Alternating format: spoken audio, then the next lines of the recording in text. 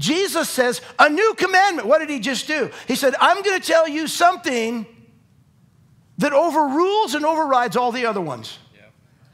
I'm about to tell you something that means you don't have to keep the 10 commandments anymore.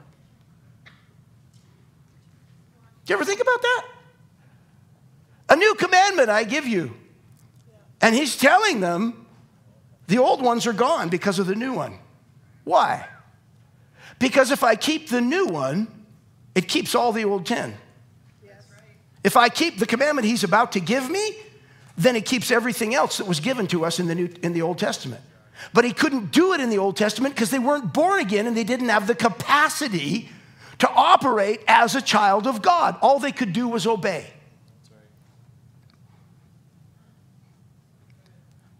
The new command completely encompasses all the other ones. If I love you, I won't steal from you. If I love you, I won't lie to you. If I love you, I won't murder you. If I love you, I won't commit adultery. Love is the master law. We talked about that last weekend. The only way, listen to this, the only way that we can do this is to choose to love with his love in us. It's as we make that choice to walk in love that God's love begins to work in us. Until we make the choice, we will still love the natural human way, which is based on how you treat me.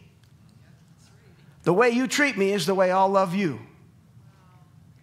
Now, I'm going to mess you up here a little bit. God's love is not based on the actions, the response, or the behavior of the recipient.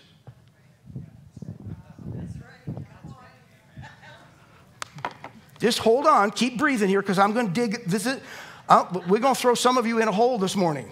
I know, because he throws me in the hole, and then I get up and throw you in the hole. Thankfully, he always gives me the ladder to get out, so we don't stay in the hole. God's love is not based on the actions, the response, or the behavior of the recipient. It is an unfathomable and intense desire to see his glorious plan, that which is best for them, unfold in their life. Let's go a little deeper. Go with me to John 17.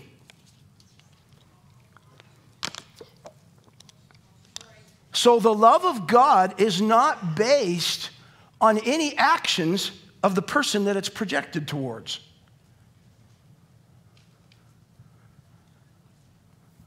John 17, verse 22 and 23. Jesus speaking, same night. This is his prayer.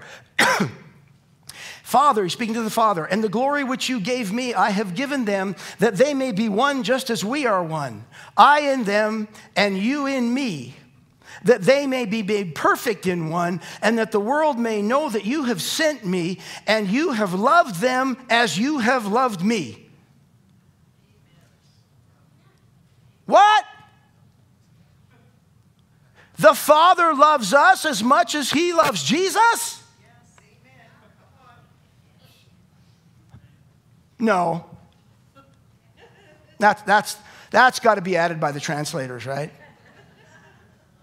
Like, how can that be? That can't be. Jesus was perfect. Jesus never did anything wrong. Jesus completely fulfilled the plan and the will of God for his life. It's obvious God loves Jesus more than he loves us. Except his word says that's not right. His word says that he loves you as much as he loves Jesus. Let me just mess you up. Just start saying that every day for the next 2 weeks. God loves me as much as he loves Jesus. And your brain will go, no, he doesn't. Your brain will reject that. I know. I've been saying it for 30 years. And my brain still goes, yeah, but what about this?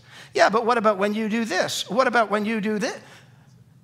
God's love is not based on the actions of the recipient. That's right. Okay. So does God still love Satan? Gotcha!